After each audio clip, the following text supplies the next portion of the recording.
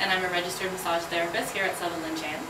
As we know, it is getting warmer out, meaning that it is dragon boating season at the moment. So I used to dragon boat in the past for many years, and I know that it's a great form of exercise, it's a really great team sport, but you also have a huge potential to get injured. So I really wanted today to stress the importance of stretching before and after you dragon boat. So I'm going to be showing you 3 simple stretches you can use just when you're finished your workout. Okay, so the first stretch I'm going to show you is one for the chest area, or like the pec muscles. I know from doing dragon boating in the past that especially during like starts and finishes, you use a lot of chest really when you're just like doing the quick strokes. So it's a really good idea to stretch out like this whole area, just so, and also because you're leaning forward a lot. So the easiest stretch to do for your pecs is basically, so I'll get Lawrence, he's going to be our demo, and you just stand perpendicular to the wall. So this is the wall here, and so your shoulder will be perpendicular to the wall. And you're going to be stretching the side that's closer to the wall. So I'm going to get you to bring your arm up and basically want you to take your forearm, so this part here, and put it against the wall, like so. Okay, and then with your legs, what you want to do is you want to stagger your legs. So you want one to go forward. It doesn't really matter which one, but probably the outer one is more comfortable. And with this arm anchored against the wall like this, your leg forward, just lean your body forward. So just keep it all upright. Yeah, so keep it all in line here, like this. And just lean forward until you feel like a stretch into this area here. So do you feel a stretch with that? Yeah, just down with the chest. Yeah, just into the chest. And basically every time you're doing a stretch, you just want to be breathing normally.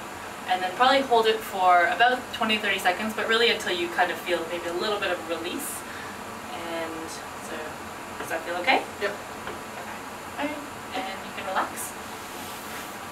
So the second stretch I'm going to show you is one for basically the hips in the front here, so the anterior hip muscles. They're called your hip flexors, so they're the ones that basically are working when you bend like this. So obviously we know when we're paddling or dragon boating, you're always kind of in this position, so these muscles here get really tight. So the best way to stretch this, I find, is you have to do also just like the pec stretch, one side at a time, and get you to go on your knee, so you can pick a knee to go down on, yeah, just like that.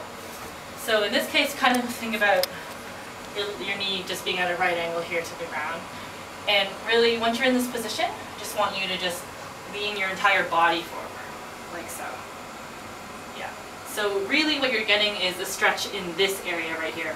So it kind of started a bit at 90 degrees, the knee, and then as you lean forward, it's obviously going to increase the angle here, and then increase the stretch here. Okay? And do you feel a stretch with that? Yep, just down the hips. Yeah, so down the hips here. Yeah, exactly. So that's where you want to be feeling it. You want to feel it here, and you may feel it a little bit into the front of your thigh, which is okay too, but I think the main focus should be here. You can also enhance that stretch a bit by lifting your arm up and then going over to the side, like so. Okay, so this will add a little bit more just maybe onto the side as well. And similar to the other, so anytime you do a stretch, be breathing normally, hold it 20-30 seconds, and make sure that there's no pain. Okay? So the last stretch I'm going to be showing you is for like the side of the hips as well as into like the buttock region, like your glute muscles.